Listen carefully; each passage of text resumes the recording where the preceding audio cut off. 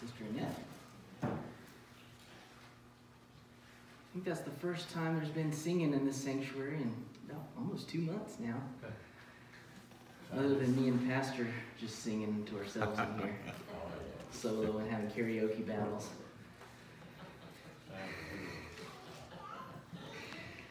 Did you record it? No. Do appreciate y'all making the effort to come out and taking the social distancing seriously and sanitizing and everything. And we do continue to pray for everyone that we'd all stay healthy, and even in this time of upheaval and uncertainty, the Lord's been good to us. He continues to bless. Amen. And it's been a real blessing to not get any real terrible, devastating news from any of our church family while this whole thing's been going on. I did mention Wednesday night, if you were here, my cousin Kelly, who's living out in California right now, that she had been showing most of the symptoms, and a few of her coworkers had come down with the virus, and they had tested her before she started showing symptoms and it was negative, but now that she's been showing symptoms, they tested her again and she did come out positive, so she does have it. She's been showing symptoms for about 2 weeks now though, and is feeling a lot better. Still has a sore throat, she said, and coughing a little bit, but other than that, seems to be on the mend.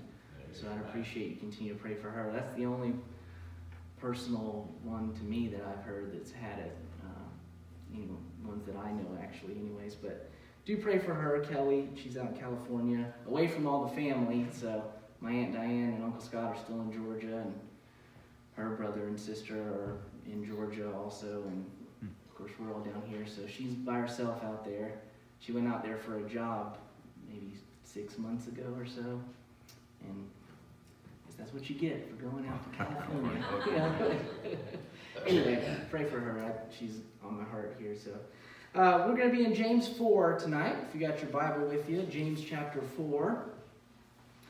I've been doing a series through James, sort of off and on, and about every time I hit the end of a chapter, I go bounce around a little bit more, and then we come back to James. But we have been doing chapter 4 here pretty consistently. We're going verse by verse through the book of James, and it's been a real blessing to me to really dig in and study. I've preached out of James before, but just sort of sporadically, but to actually go every single verse and not skip anything and really dig everything we can out of every little word in it has been beneficial to my own study and devotional time, but hopefully you've been enjoying it too.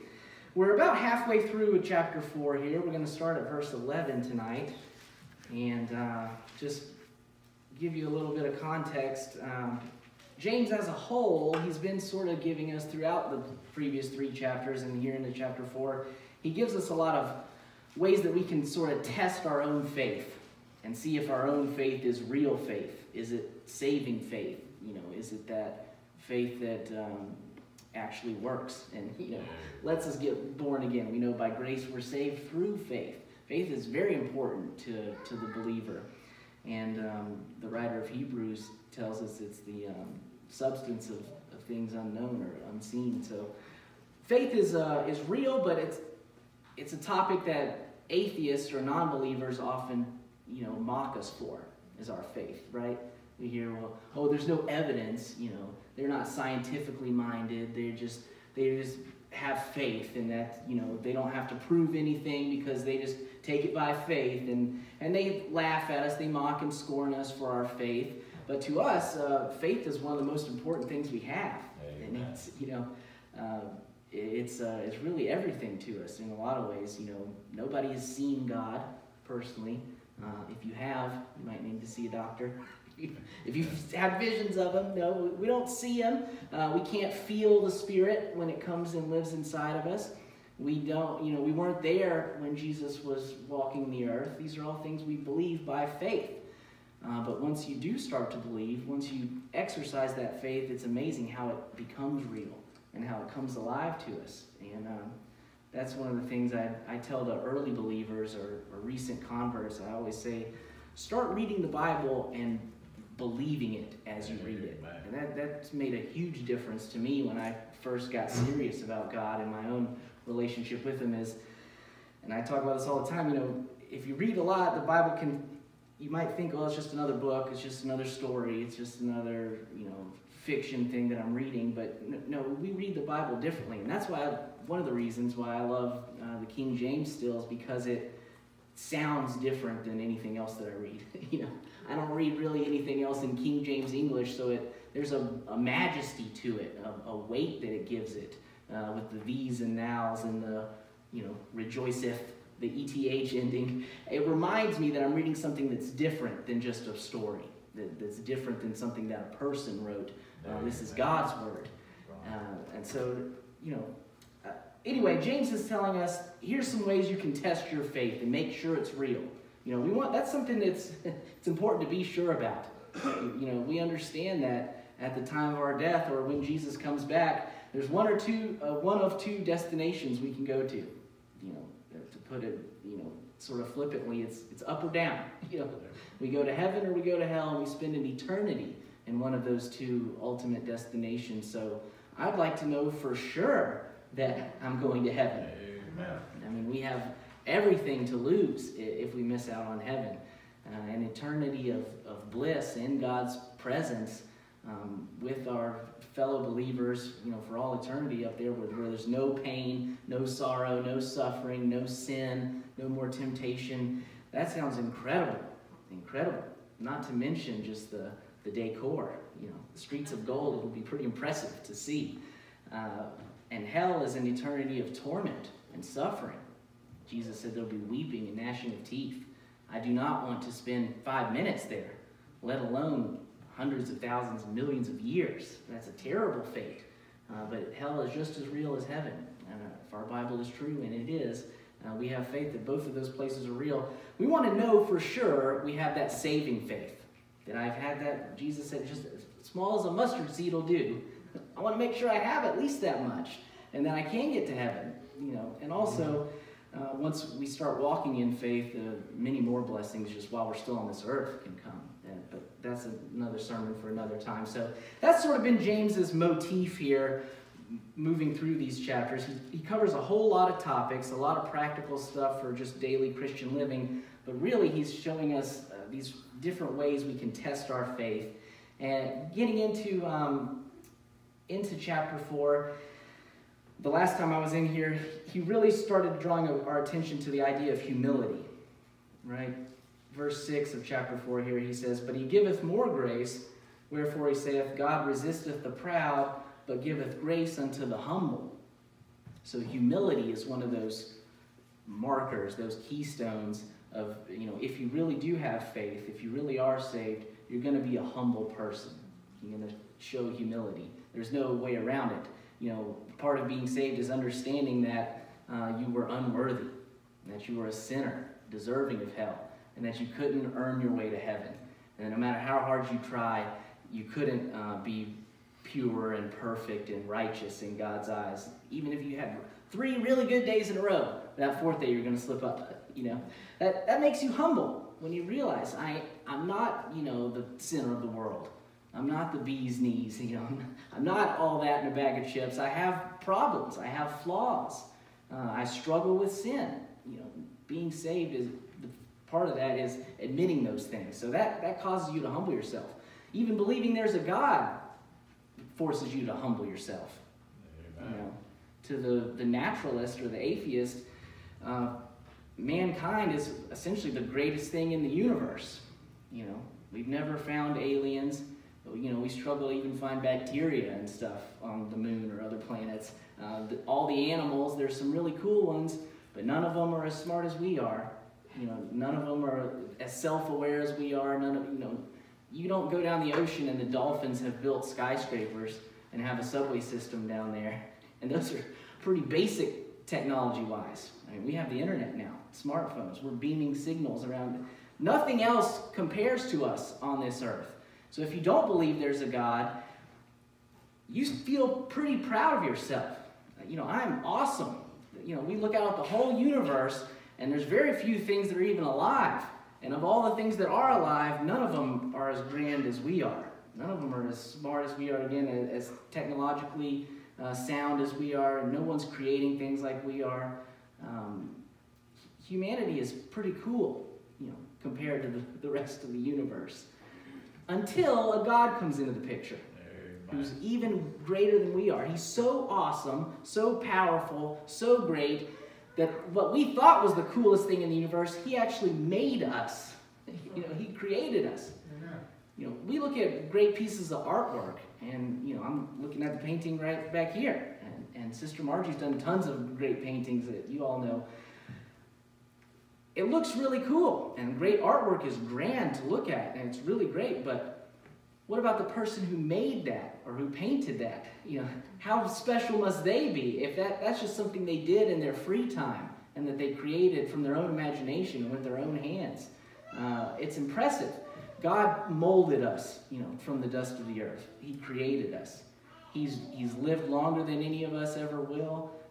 He existed in eternity past, and he exists in eternity future. He's outside of time.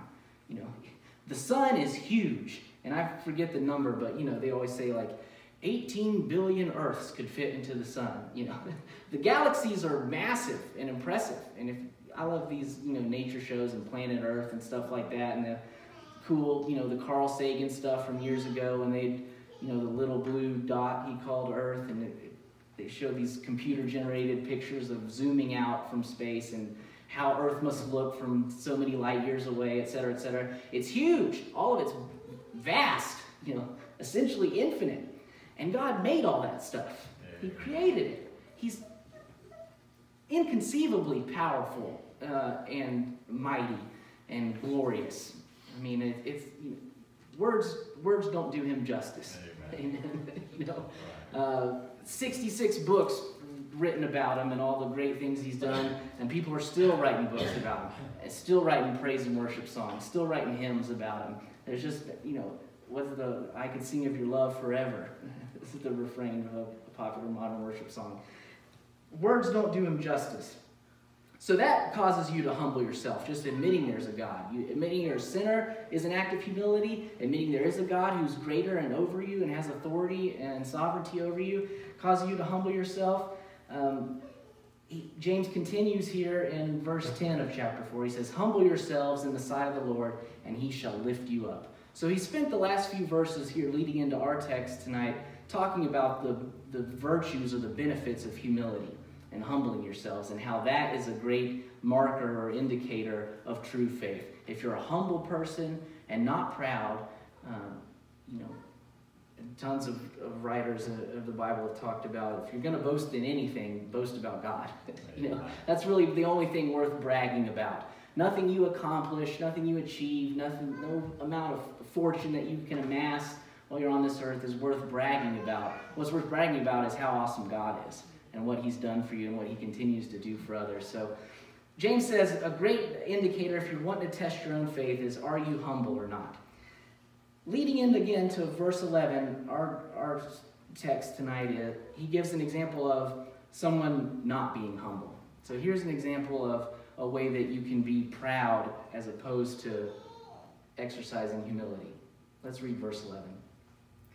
"Speak not evil one of another, brethren. He that speaketh evil of his brother and judgeth his brother speaketh evil of the law and judgeth the law. But if thou judge the law, thou art not a doer of the law, but a judge." Verse 12, "There is one lawgiver who is able to save and to destroy. Who art thou that judgest another?" Okay, so some rhetorical questions in here. And James really driving the point home that as opposed to being a humble person, there's a way that is the other side of the coin, and that's what he says, speaking evil one of another. What he's talking about here essentially is slander, okay? Trash talking your fellow believers.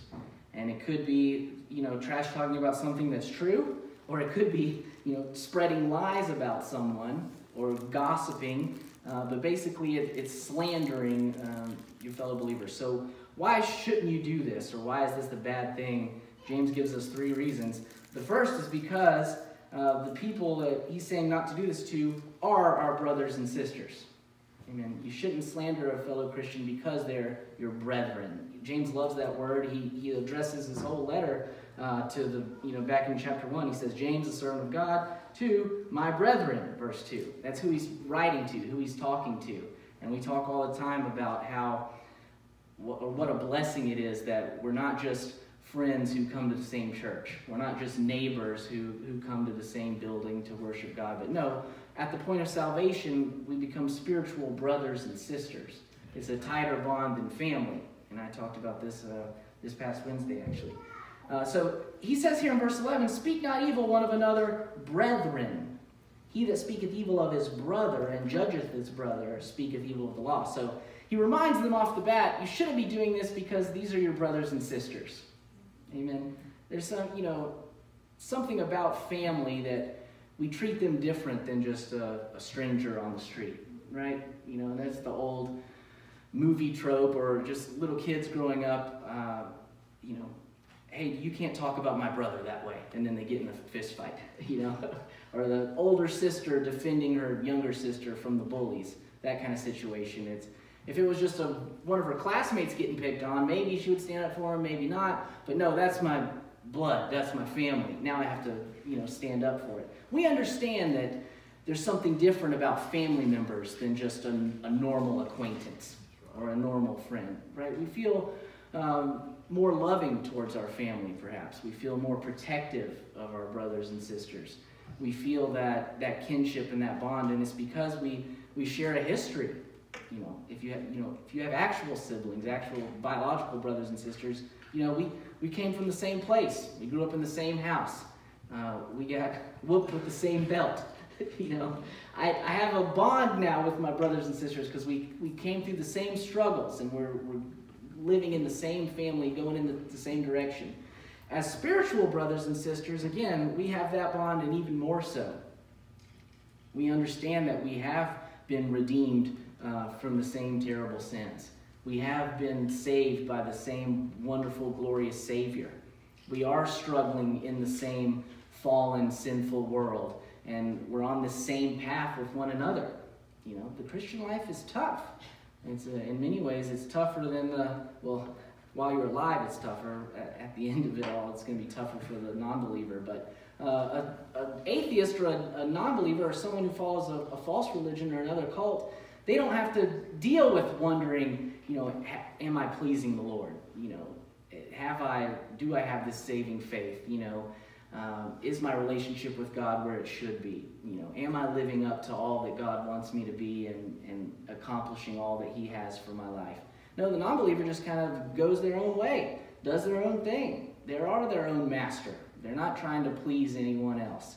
For us, we understand there is a God who's watching. He does see everything I do. He does hear everything I think. He does have expectations for me. He does want me to do these things and not want me to do these things. Our relationship with God is not burdensome, but it certainly is, it can be, I guess, maybe stressful. I want to please Him because I know He's a fearsome and terrible God. I know He loves me unconditionally. I know He's patient with me and long-suffering. I know He's shown me great grace and mercy, but He's still God, and I'm just the follower. He's the king, and I'm just one of His subjects. And then we think about that, and we have that conscience, that Holy Spirit now that convicts us when we mess up. The non-believer doesn't have that. As you hear about a cold-blooded murder, and it's like they had no guilt about it. I don't think a Christian could murder someone and not feel guilty.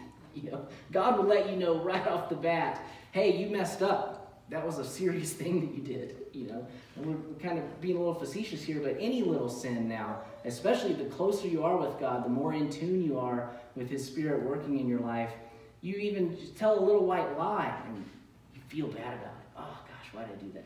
Oh, the Lord, He knows that wasn't true, and I said it anyway. Whatever. Any little thing like that. We have that conscience now working on us and reminding us, hey, you're supposed to be perfect. You're supposed to be loving in every situation and preferring others to yourself and giving as much as you can and living for others and using all your time to glorify me in everything that you do. The non-believer doesn't have to worry about that. They're not thinking about that. So Speaking evil one of another is a sin now, right? It's a terrible thing. And it's bad, he says, first of all, because these are our brothers and sisters, right? It's a bad thing to do. What's the second reason he gives? We'll read verse 11 again. Speak not evil one of another, brethren. He that speaketh evil of his brother and judgeth his brother speaketh evil of the law and judgeth the law. But if thou judge the law, thou art not a doer of the law, but a judge. So the second reason, one, we shouldn't speak evil of one another because these are our brothers and sisters. This is family that you're trash talking and slandering. The second reason is when you talk bad about a fellow believer, you're not necessarily just talking evil about them or slandering them and judging them. You're slandering God's word, the law. Well, how is that so, Brandon? Well, because he has said not to speak evil one of another. So when you do it, you're breaking one of his rules. You're breaking the law that he's given in his word. And he's talked about this all throughout Scripture. God has, and I've jotted down a few examples. This is from Proverbs chapter 6, verse 16 through 19. These 6 things doth the Lord hate. Yea, 7 are an abomination unto him. Solomon gives us a list here. Here's a couple things that God really doesn't like. And he says, here's 7 of them. A lying tongue, that's speaking evil of one another, is a lying tongue. Right? If you're lying about someone, you're doing wrong by them. A lying tongue, and hands that shed innocent blood, and heart that deviseth wicked imaginations, feet that be swift in running to mischief, a false witness that speaketh lies, and he that soweth discord among brethren. 3 of those 7 by my count as speaking evil of one another. Right? Lying, sowing discord among the brethren, being a false witness, speaking lies. These are all things, of 7 things that God hates, 3 of them are about, slandering other people, or telling lies, or using your tongue for wicked things. God's serious about this kind of sin. So when we do that kind of stuff, again, it's not just against the person you're slandering, but it's against God himself. Here's Exodus 23, verse 1. Thou shalt not raise a false report. Put not thine hand with the wicked to be an unrighteous witness. Raising a false report, again, lying, giving false testimony. Paul talks about it in Ephesians 4:31. Let all bitterness and wrath and anger and clamor and evil speaking be put away from you with all malice. Evil speaking makes his list of, if I'm going to tell you, just give you a short list of things not to do, evil speaking makes the list. Psalm 50 pretty much says that wicked people or sinners they're almost like addicted to this kind of behavior. This is verses 19 and 20 of Psalm 50. Thou givest thy mouth to evil, and thy tongue frameth deceit. Thou sittest and speakest against thy brother. Thou slanderest thine own mother's son. Here's a couple more Proverbs. 16:28. A froward man soweth strife, and a whisperer separateth chief friends. That's how bad evil speaking can get. It can ruin the relationship between besties, between best friends. A whisperer separateth chief friends. Proverbs 17:9. He that covereth a transgression seeketh love, but he that repeateth a matter separateth very friends. Kind of the same idea there. Repeating a matter is, what we call, we'll look at this word here in a second, but being a talebearer, as the Bible says, or a gossip. So we're not just speaking evil of our brother, we're speaking evil of the law, judging the law. Here's what Moses' law says about this. Leviticus 19:16. Thou shalt not go up and down as a talebearer among thy people. Jesus says in the New Testament, Matthew 7:1, judge not that ye be not judged. Right? And again, this is, 1 Corinthians tells us we will be the judges of the world, eventually. We are meant to, point out sin when it occurs. And the Bible within the church gives clear, if your brother has sinned against you or you notice him in a fault, go to him one-on-one first. There's steps to church discipline like that. We're not saying that we just totally ignore sin. And you see someone messing up, just keep your mouth shut. It's none of your business. Don't get the wrong idea about that. We are meant to, hold each other accountable and encourage one another to stay on the right path. So first, if someone sins, you go to them personally. If they ignore you and keep on at it, then the Bible says bring 2 or 3 witnesses and confront them again.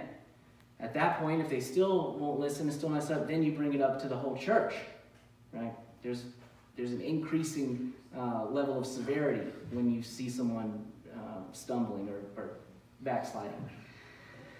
But that's not what we're talking about. What we're talking about is actually just lying about somebody or spreading a story about them when it's not serving a purpose. Say they messed up, you went to them, they said, you're right, I was messing up there, I've prayed about it, asked God to forgive me, I'm not going to do that anymore, I'm back on the right path. And then like a week or 2 later, you say, man, did you hear what so-and-so did? And start telling them how they messed up. That serves no constructive purpose at that point. You did the biblical thing and went to them, confronted them with their sin. They admitted it, confessed the sin, and got back up and moved forward. That should be the end of the matter. Amen. But the temptation is, I got some juicy gossip I got to spread, And really the heart of the matter is whenever we do something like that, it's a like James was saying, it's the opposite of humility. It's a pride issue. This person messed up, so that makes me better, right? When you tell a story about someone slipping up, the implication is, even if you didn't say it, is, well, I would never do something like that, obviously. I would never struggle with that sin or stumble in that way. Even when we don't say that out loud, that's where our heart is at when we're speaking evil, tale-bearing, gossiping. That's what we're doing. It's the opposite of humility. Humility recognizes, there but for the grace of God go I. Amen? We've heard that phrase. We understand anytime someone's struggling or sinning or has fallen, that only by God's grace, that wasn't me that day doing that sin. The humble believer always recognizes and understands any day could be the day that I fall if I'm not walking wisely and circumspectly and looking out for the traps of the enemy so that I avoid them. Any day could be the day I mess up and get caught slipping and let Satan claim the victory that day. Any day could be that. If you're the believer who thinks, well, I've been saved for 38 years and I'm sin-free for the last 10, and I've pretty much got this whole thing figured out now. I got it beat. No one is finished yet. No one's done. No one's totally complete and holy and righteous until we get our new glorified bodies and are in heaven with God where there is no sin anymore. And it's not that we get there and now, wow, the lights have finally come on. I'm so mature now, I will never sin again. No, if God hadn't just said there's no sin up there, we'd probably still be messing up even in heaven. He'd still be forgiving us and showing us grace and mercy. No, luckily for our sakes, he gives us a whole new body that's not this fleshly body anymore. It's not struggling with sins anymore. We're not even feeling the temptation anymore. If we were, then we would, again, still be slipping up. So a humble person recognizes that, and that's what keeps them from being a gossip, being a talebearer, spreading lies about one another. Again, even if it's a lie and not the truth that you're talking about someone, the reason that you're lying about them is to make yourself look better, to put someone else down in order to lift yourself up.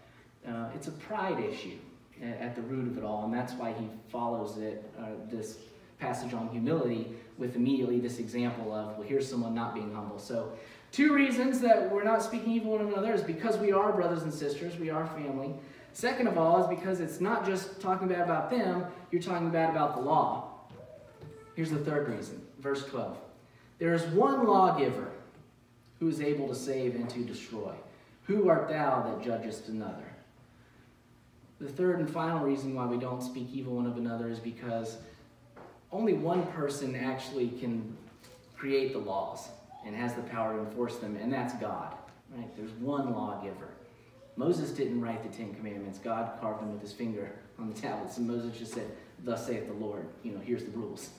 Right? God is the only one who has the power, as the Bible says, to both save and destroy a human soul. right? When we're gossiping or talebearing about another, when we're judging another, speaking evil of another, we're saying, I have the authority to set some rules and regulations.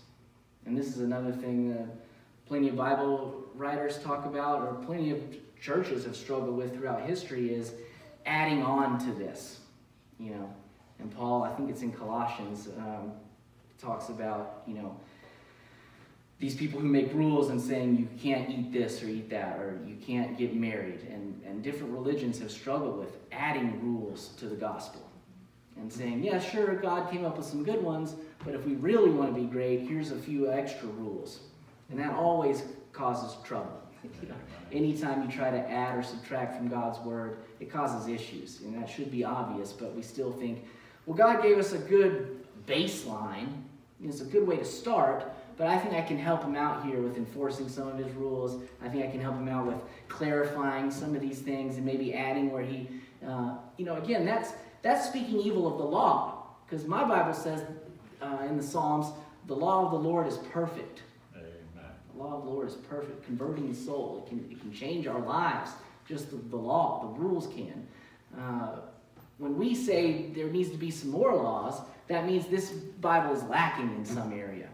That God just, it slipped his mind, or he couldn't have foreseen. You know, we're calling God's omniscience, his all-knowingness into question when we think, well, when God wrote this, that was a couple thousand years ago, he would have never thought that we would be here, you know. He couldn't have actually foreseen these struggles that we would have gone through. No, God is all-knowing. He's infinite. Even back then, he already knew who I was going to be and what I was going to do. Before my granddaddy's granddaddy was even born, God already knew me personally and knew I was going to get saved one day. Praise the Lord. He knows everything and can see into the future. When we try to add to this or put ourselves in God's position, again, you know, it's a form of blasphemy. It's saying God is not the ultimate authority. He did a good job, but I've got a few places I can help him out. You know, and again, we might not say it that way, but think about it. When you're telling someone, you broke this law that I made up, and that's a big deal, and now you can't come to this church anymore. You know, this is just a random example. But when you're saying that, what you really mean is, I have God's authority to give law. And James reminds us, no, there is one lawgiver. Only one. Not God plus anybody, not God and then this other committee or these other authors. No, there's one lawgiver. He's the only one who can enforce, right? Who else can reward righteousness and punish wickedness like God can? Nobody. Nobody can. No one else can promise you heaven for following their rules. He made it, and he alone has the ability to let people in. You know, there is no other heaven other than the ones God has created. You know, and who else can punish like God can? Yeah, jail is pretty terrible, I've heard, but hell is a nightmare, an absolute nightmare. He alone has the power to kill you and then punish you for eternity. You know, he's the only one who can. He's the one lawgiver. And James ends it again with this rhetorical question. Who art thou that judgest another? In other words, who do you think you are to act like you're God? So I love how James, you know, it starts out, he's saying, you know, speak not evil one of another. It's almost like you're reading that, okay, well, sure, I shouldn't talk trash about people. And then he ends this little section here, and these two verses are kind of, you know, self-contained. But what starts as just a, you know, don't talk bad about people, ends with, there's a person who can destroy, and who are you to think otherwise? You know, he makes it serious. He makes it deadly serious. You know, lying about fellow believers, talking trash about your brothers and sisters, speaking evil, judging them, imposing your own morality and your own laws on them, is as bad as putting yourself in God's position or trying to think that you are as powerful as him.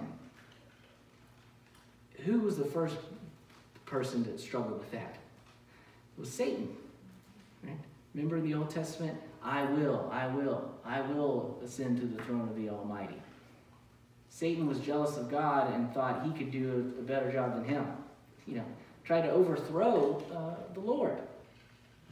Now, I know we wouldn't think of me talking trash about somebody is as bad as Satan, leading a rebellion against God in heaven.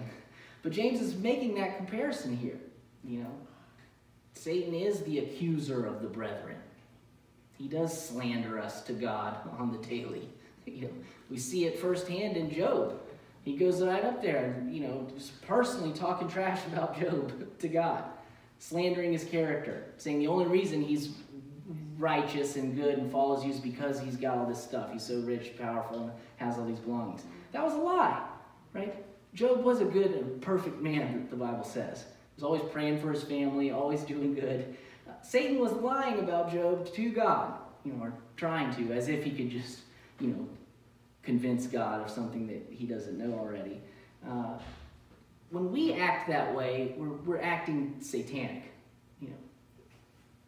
Jesus said that he accused the non-believers or some of the Jewish folks of being like their father, the devil. He was the father of lies and a murderer from the beginning, he said. Lying is satanic. The enemy, Satan, is the father of all lies. The Bible calls him that. He is the accuser of the brethren. So when we're acting that way, we're acting like him. And that's not what we want to do. So think about these things. I know we like to classify sin in order of severity. Well, at least I'm not a murderer. At least I'm not a rapist or a thief. And you think, okay, I've lied about somebody before, or I've spread gossip or rumors before. James is reminding us, no, all sin is deadly serious. God takes it all very serious. And speaking evil one of another is more deceptive. This is something we can do, and we kind of convince ourselves, I know it's bad, but I like doing it. I like spreading the gossip. I like, chewing the fat with my friends and talking like that. We take the severity away from it and sort of try to justify it in our own minds. Let James' verses here be our reminder tonight that no, that's a deadly serious sin. It's satanic in nature. God takes it very serious, and you're not just talking trash about other people. You're, again, speaking evil of the law, judging the law when you do something like that. So, I don't want to make you feel too bad. We'll end on a light note. God still loves us. Amen? Amen. He's not just able to destroy. James throws in there, he's able to save. And he will. That's why that James is telling us, test your faith, make sure it's real, because God can save. He's not willing that any should perish. Amen. He wants to save us all. And we know that we can receive that salvation by faith. And that's why the faith is such a great thing. That's why James harps on it so much. So we'll finish out chapter 4 the next time I speak to you. But for now, we'll pray and we'll be dismissed, okay? Father, we do thank you so much for your word. We're thankful for the great men of God from ages past like James who were moved by your Spirit to write these things and give us these lessons that we can still study even these thousands of years later. God, give us the grace and the wisdom to understand that you do take sin very seriously and that there really is no little such thing as a white little sin or a white sin or something that's not that serious in your eyes. Any one single sin is enough to send us to hell. But Lord, we're thankful that you're a gracious and merciful and long-suffering, patient God who puts up with your disobedient children, Lord. And we're thankful that you're willing to forgive us. Again, just give us the wisdom to see and have our consciences pricked when we do mess up like this, and to love one another like we're meant to love. Lord, we talked this past Wednesday night about the unity within the church and how such a blessing it is, and the benefits that we get as a church body when we're all unified. Lord, continue to give us that spirit that we would love one another and treat others like we would want to be treated, Lord. We ask it all in Jesus' name. Amen.